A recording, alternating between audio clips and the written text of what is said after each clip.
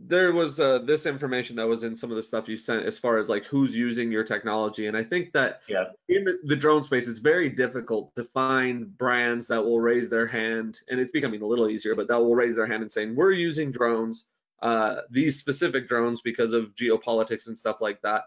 The relationships that you've built with your customers, we already mentioned, is very close. But I just think that it's important to see brands that are willing to say, yeah, we're using Wingtra, we're finding value in it. And that is really one of the greatest testaments to you doing things right.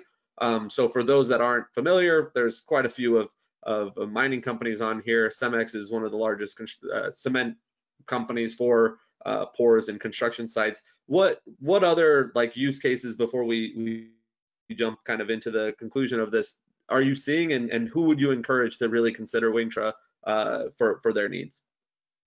Anyone from, like, I primarily work a lot with construction, but anyone who has a project that's over 80 acres, or you have multiple smaller projects that you need to like knock out in succession, whether it be agriculture or projects that are within a certain area, anything that has a large scope. Gotcha. If you look at all those kind of most of the DOTs, as you see here, like the largest mining companies in the world use us.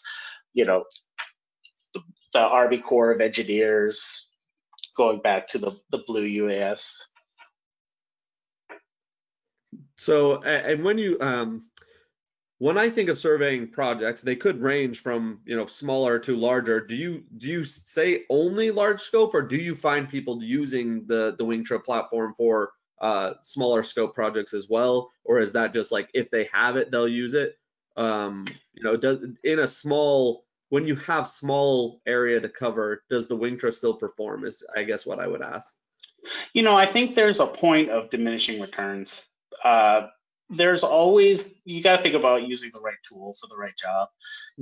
If you're going under, like, I don't know, between 50 and 80 acres or something like that, then, we're probably not the right system for you. You could use other multi-rotor drones, because it's not what I liked about working with EUAS and you, Randall, is that you guys have a selection of different drones, because it's like your toolbox. You have different drones for different jobs. So it's not we're not competing with multi-rotor drones. It's something different. We're doing a different job. Gotcha. All right, so we're going to talk about this in the Q&A stuff as far as processing data. So I'm going to skip this for now. If you guys do have any questions about Wingtra going forward, if you do want to get a demo set up or anything like that, if you contact sales@dslrpros.com, which is one of the brands under Enterprise UAS, we'll get out to you. We'll talk your ear off on the technology. So that is the way to get a hold of us. And we're going to go into questions and answers. Here's my email. And Chris, I didn't put yours up here. What's the best way to get in touch with you, whether email or LinkedIn? LinkedIn works really well. Also, my email is pretty simple. It's chris.kenney@wingtra.com. So outside of the dots and the com, you have most of it right there. Perfect. So that's chris.kenney@wingtra.com. If you want to reach out to Chris, mine is Randall@enterpriseuas.com.